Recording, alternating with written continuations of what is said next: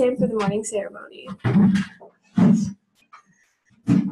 I pledge allegiance to the flag of the United States of America and to the republic for which it stands, one nation, under God, indivisible, with liberty and justice for all.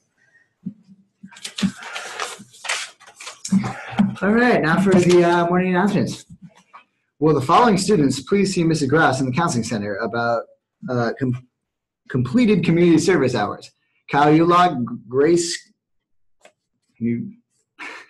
Cauzo, I'm sorry, I slaughtered that. Kyle Hall and Colby Marshall. There will be a Science National Honor Society meeting Thursday after school in room 110.